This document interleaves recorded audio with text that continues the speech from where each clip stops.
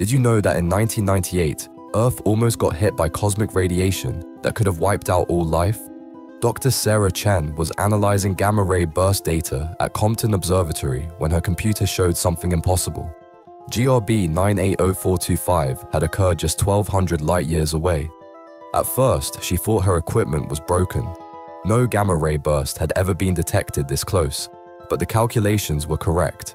Earth had been blasted with radiation equivalent to 1 billion nuclear bombs per second. Her team worked frantically, modeling atmospheric damage through sleepless nights. The terrifying truth emerged.